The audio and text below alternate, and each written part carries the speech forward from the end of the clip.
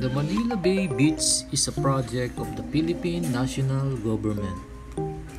It is part of the Department of Environment and Natural Resources or DENR's Manila Bay Rehabilitation in January 2019. Within the same year, part of the 2020 national project was allocated for the artificial beach. The project has received support from the Manila City government. Work on the artificial beach began as early as August 2020, when the government issued the permit to Philippine Mining Service Corporation to transport crushed Dolomite from Alcoy, Cebu to Manila. When the Manila Bay Beach project came to wider public attention in 2020, the project has received criticism from environment and heritage conservationist groups. Among these include the timing of the project, which was implemented amidst the COVID-19 pandemic, and concerns of adverse environmental effects caused by dumping dolomite on the polluted Manila Bay. As of September, Environment Chief suspends dolomite mining operation in Cebu as a source of Manila Bay white sand. The Manila Bay Beach was first opened to the public from September 2020, but it was closed again for expansion. The Manila Bay Beach is an artificial beach adjacent to the United States Embassy Chancery Complex. It was made by dumping crushed dolomite on top of naturally occurring gray sand. At least 3,500 wet metric tons of dolomite sourced from mine in the town of Alcoy in Cebu, run by the Dolomite Mining Corporation. The initial phase of the beach project cost 28 million pesos, including the purchase and transport of dolomite. The planned total length of the beach will cover the whole stretch of Rojas Boulevard. The beach, if completed, will have the breakwater of the Manila Yachts Club at its southernmost tip.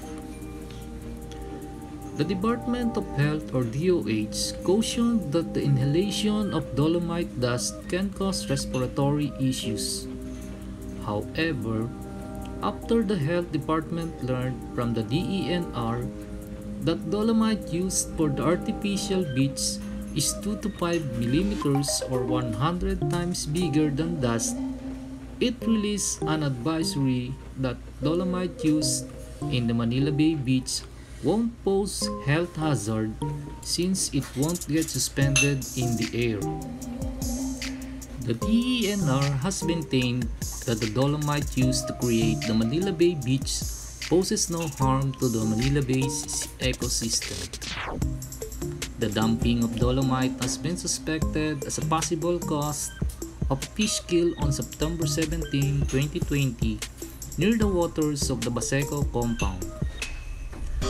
The DENR countered the claim, saying that the fish kill happened 5 kilometers or 3.1 miles away from the artificial beach, pointed out that the southwest monsoon is prevailing at the time and the presence of a breakwater between the site and adjacent waters of the beach. Cebu's Provincial Environment and Natural Resources Office or PENRO conducted a survey on coral reefs in Alcoy, Cebu.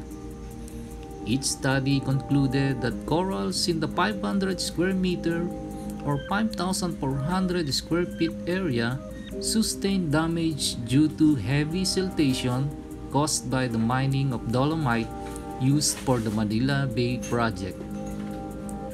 The Cebu provincial government suspended mining and transport of dolomite on September 8 and launched an investigation.